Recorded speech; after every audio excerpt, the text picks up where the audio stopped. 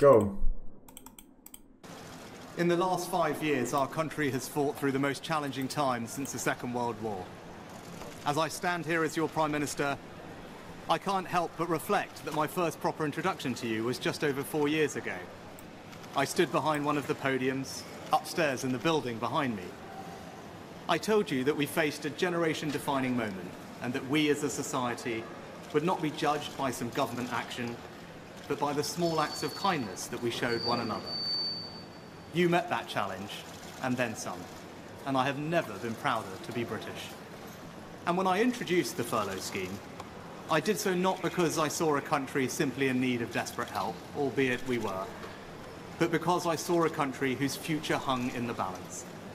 I could be bold and trust in the tens of millions of you at home that you would rise to the moment, or I could accept the inevitable millions of job losses and pick up the pieces. In truth, it was no choice at all. I have never and will never leave the people of this country to face the darkest of days alone. It's so like lackluster when they have to like literally glance at their speech every 3 seconds. Alright? It's a fucking 3-minute speech. Right? I could memorize literally 15-minute speeches in high school, right? Presentations. Literally every single word. And you know that. This guy's the fucking Prime Minister.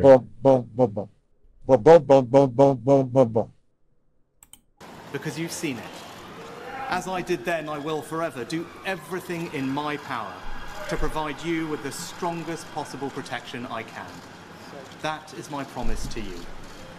Because for so many of us, it's easy to forget the scale of what we've been through. We were hit by a pandemic that upended normal life. Who would have thought that the government would ever tell us how many... You're exaggerating with bad memory. 15 minutes of speech is hard as fuck to memorize. No. Literally 15 minutes, because that was the assignment. 15-minute presentation on a subject, and it should be almost roughly exactly 15 minutes. And I memorized it by literally heart. No one else could, but I am the god gamer, of course. So I'm not exaggerating or misremembering, because that was exactly the assignment. Then, just as we were recovering from COVID, war returned to Europe, with Putin's invasion of Ukraine sending your energy bills spiraling.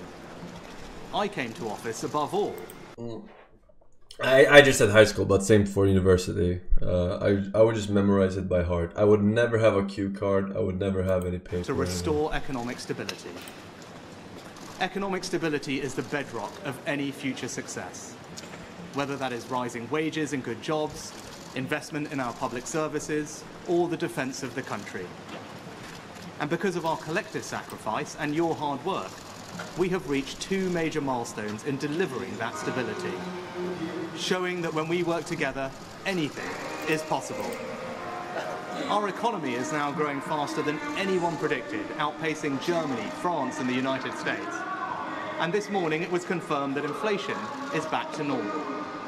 This means that the pressure on prices will ease and mortgage rates will come down.